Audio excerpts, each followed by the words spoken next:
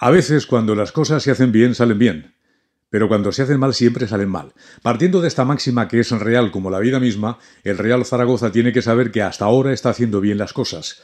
Creó Lalo Arantegui una buena plantilla para poder competir, con jugadores jóvenes y con hambre de fútbol. Ficharon a un entrenador como Nacho González con cierta experiencia en la categoría, pero sobre todo con una técnica, una capacidad táctica y unos argumentos importantes para que el Real Zaragoza tenga posibilidades de competir en la segunda categoría del fútbol español. Y además está apoyado extraordinariamente por el público. Pese a todo, en los primeros 5 partidos de competición de liga solamente ha ganado uno, 4 puntos de 15 posibles. Perdiendo además en el último partido en el Ancho Carro, en los últimos instantes del encuentro, despertando los viejos fantasmas de otras temporadas en este mismo escenario y a lo largo de las 3-4 últimas temporadas, las que se llevan jugadas en la segunda división. A partir de ahora, pensar única y exclusivamente en el próximo partido, primero en la Copa y después especialmente en la competición de Liga, el domingo frente al Nasti de Tarragona.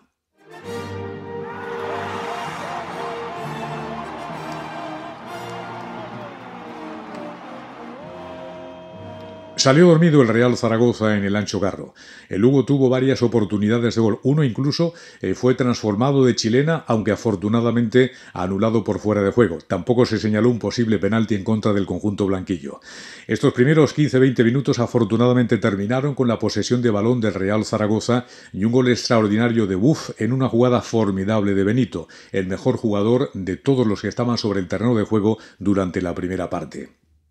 Pudo marcar incluso el Real Zaragoza el segundo, antes de finalizar el primer acto del partido. Pero en la segunda parte volvió a salir dormido, mejoró un poquito, encajó el gol del empate, se vino abajo y a partir de ahí vino el intercambio de golpes donde el Real Zaragoza salió perjudicado. Tuvo 3 claras oportunidades de gol, sobre todo una de Borja Iglesias y otra de Toquero. Mientras tanto, el conjunto gallego aprovechó en el último momento, pasados 2 minutos del tiempo reglamentado, para remontar el partido y ganar el encuentro.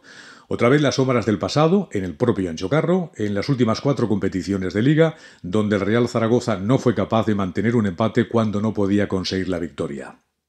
A partir de ahora, trabajo, trabajo y más trabajo, mecanización de los movimientos y sobre todo tener en cuenta que entre Mikel González o Cristian Álvarez la situación defensiva no va a cambiar si no hay fortaleza en la zona de atrás. No funciona el doble pivote, habrá que ver lo que pasa con Zapatero y Ross, habrá que utilizar a otros hombres o cambiar de sistema. Y adelante se crean oportunidades pero no se marcan y eso evidentemente es un problema gravísimo como se ha demostrado en los partidos que ha jugado el Real Zaragoza hasta ahora.